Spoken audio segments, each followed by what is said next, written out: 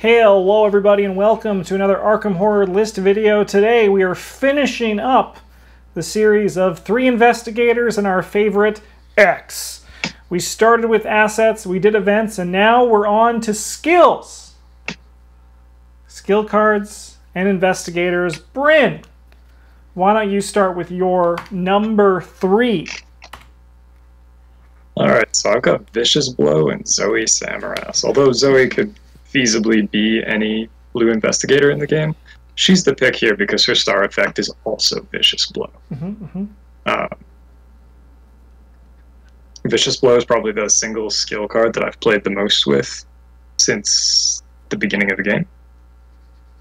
And, you know, it's still just, it does its job. You throw it at a guy, and you get to pull the trigger harder, and he gets shot more? I don't know, whatever. Yeah. You just really sink. Yeah. You really get that bullet in deep. You just get to do more damage. Yeah. And there's a lot of enemies that seem particularly daunting until your first attack does 4 or 5 damage to them. Sick. Yeah. All right, my number 3 is going to be Amanda Sharp and Perception level 2. So, you know, I'll just tell you right now on the back end for what we see with this video, skills, they're pretty ubiquitous. They go from investigator to investigators. We're about to see with some of the things we have coming up here, but I'm the skill guy. It's if we had to point to what each one of us loves here for Arkham Horror the card game, mine is skills. It's also no coincidence that like my new favorite 3 investigators are going to be on this list of order from 3, 2, and 1. And Amanda Sharp, it could be deduction here because deduction on Amanda Sharp is also really fun. But Amanda Sharp and Perception level 3 is just like, more often than not, like 6 cards on your turn, which is just like so juicy. Amanda's pretty fun because she can do these kind of like bonkers things with the skills, and like the 2 book isn't really her 2 book. So like with Perception you have 5, but you probably have Dr. Milan in play, assuming you have him when you're not playing with like probably like with someone else. You have your magnifying glass, maybe a tarot card. So now suddenly this 5 that you're looking at with Perception level 2 is now 8. And then you just investigate 3 times and draw 6 cards in the process. And then you look at your whole hand and you're like, what kind of stuff am I going to do next turn? It's really fun with Amanda. And I'm excited to just play around with her more and experiment with her more. I found this sick Amanda Sharp Red Gloved Man deck, which I'm also really excited to explore with. So that's neat. This is just like the beginning of the Amanda Sharp relationship I'm having with her in terms of figuring out what kind of fun stuff I can do with her. And I'm excited for the next skill-based investigator. It's going to be a good time. Travis, what's your number 3? My number 3 is Mandy Thompson and Deduction. Mandy Thompson really could have been a yellow investigator, but she has 5 books, so that's pretty good. Yeah. And I suppose she has a good time finding Deduction. Deduction is probably my most played skill. You know, commits for book and you get an extra clue. It's just good. Yeah, we have it's just good. Up on our docket coming up for recording. We have our tier list for all skills, and I'm excited for Deduction to go right to the top. Yeah. Sky high, baby. Yeah, it's a sick freaking card, man. All right, Bryn, what's your number 2? My number 2 is Seal of the Elder Sign with William Yorick. Now you're all probably thinking, William Yorick can't take Seal of the Elder Sign. It's not possible, and you're absolutely right. But the part about Seal of the Elder Sign I like is not the part where I'm the one playing it, but the part where Travis is like, this needs to happen, go do the thing, and I'm like, Travis, I'm 2 to 3. I can't make that better. it doesn't get better from here. Yeah. And he's like, no, but just do it anyway. And I'm like, well, I could kill these guys instead. He's like, no, do the thing. And I go and do the thing. And I'm like, cool, 2 to 3. And he's just like, yeah, seal of the Elder Sign. You're good. Mm-hmm. And it did get better. Yeah, and like everything does get better. You know, the reason I picked Will is because his star effect is kind of really good. Mm-hmm.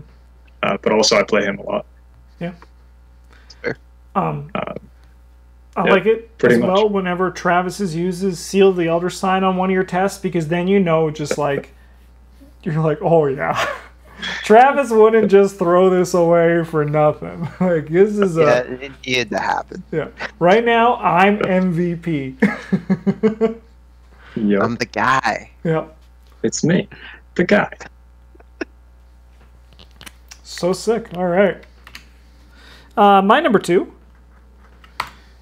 is Minty Fan and True Understanding. True Understanding is a card that usually, in a good chunk of my yellow decks, is kind of like, if I have high enough book to start with, like if I'm like a Harvey Walters, like if I have a 5, or like a Norman Withers, this usually like is a good like starting card. I just put it in as one of like my 27th, 28th card, or like my 29th and my 30th, and just because it'll do something. It'll turn a treachery test into you getting a clue while it's happening. But in Min, it's really nice. Min's ability, if you don't know it off the top of your head, is once per turn or once per round, you can, when you commit a card to a test, you can give it a wild symbol, and each investigator can do that once.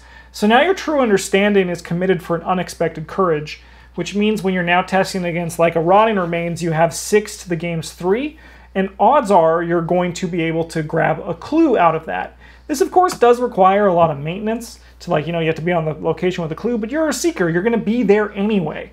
And, like, with these kind of things, like, there's a lot of, like, boring stuff you can do with, like, skills and just, like, yeah, like, you know, make something better, like, something good even better. But sometimes I like, my favorite things about the skill-based investigators and, like, stuff like Min is now suddenly how True Understanding's really good, or, like, when she just makes Glimmer of Hopes even that much nicer. They're now just unexpected courages. And it's just like the small little things that you can tweak with change with the cards, and it's what's really fun about Min. And then just making True Understanding, just like you pass a treachery test and then at the same time you flip off the game as you pick a clue up of your location. It just feels nice. It just feels nice. Sick. Travis, what is your number 2? Oh, it's Mandy Thompson with Eye of Truth. So, Eye of Truth is a really, really good skill card. Commits for 4, and 4, if you play on the right treachery card, you get +4 to that test forever. Everyone gets +4 to that test forever. Mm-hmm. The big reason that Mandy Thompson is the investigator here is because she can use Practice Makes Perfect to dig this up very easily, or she can use it to dig up this and something else. Mm-hmm. Which is pretty sick, where you're just like, I'll get +4 and then I'll take my deduction, please. Yep. It's a really good feeling, especially if you plop this on, like, even as something you could reasonably draw yourself, like a Rotting Remains, and then your rogue player also draws a Rotting Remains, and they're like, oh no, I'm gonna die. You're like, don't forget, you have 5. And you're like, oh my god. Yeah, my brain just 5-upled. Yeah, you can see that this isn't scary at all. Don't worry about it. And they're like, no, you're right. Mm-hmm. Yeah, just really, really, it's what like a 5 experience skill should feel like, you know? Yeah. There's like, it doesn't just like let you pass a test. It lets you pass all the tests. Man, the truth, I love this, like, with the idea with Amanda Sharp and Eye of Truth. You just at the start of your turn, just baller, you're like, I'm going to be for sure get a treachery card next turn. So then you get 3 +4s, and then you put on a treachery card. Just don't whiff. Don't whiff. It'll be embarrassing, and everyone will laugh at you. They're all going to laugh at you. Yeah, Eye of Truth also was close to mine, but I figured that you would take it, Travis. So I didn't put that one on. Because I also love Eye of Truth. Cool as hell skill. So cool. I know you like it. It is good. All right, Bryn, what's your number one? I've also got the Eye of Truth. And Winifred have them on. And you're probably thinking, again, Bryn, are you stupid?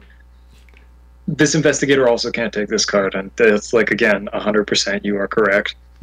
Although that being said, I don't really play the game with skills very much. I'm more of a crystallizer of dreams man. Yeah. But Winifred's here because she's a rogue with one brain, and also Frozen in Fear is not an Investigator card. And that is possibly my favorite pairing in the game. Is the Eye of Truth and Frozen in Fear. I have spent many games being like, well, I've got a Frozen in Fear, and if I draw another one, I'm just like, I don't do anything. Yeah. Like, I can never get rid of them. Like, how does it feel to, like, it's a scary, how does it, it's just like always there as a rogue. It's just always like the biggest fear, Frozen in Fear. You just, I mean, like, you just try not to think about it. Yeah. And sometimes it shows up, and you're like, it's okay, because maybe I've got a Leo in play, and I can just play my turn like a normal peasant, taking 3 actions a turn. Yeah. Yeah, one of my favorites was you being the second Frozen one in is Fear brutal. as a Yithian. Yeah, that sucked. Sick. All right. My number one, chat, you should all know by now that it is Silas Marsh. Let's not kid. But what skill do you think it is? Let's find out. Opportunist level 2. Now you might be saying, hey Justin, what about Unrelenting? That card's busted in Silas. Yeah, it is. But it's kind of boring, isn't it? Just like drawing cards every turn in a way that, like, if you played it properly to get the actual math out of the token bag is like super slow. It's like great for Silas, but I don't enjoy playing with it. I play with it because it's the wrong choice to not use it. However, Opportunist level 2 is really fun with Silas because it's like basically more of his ability.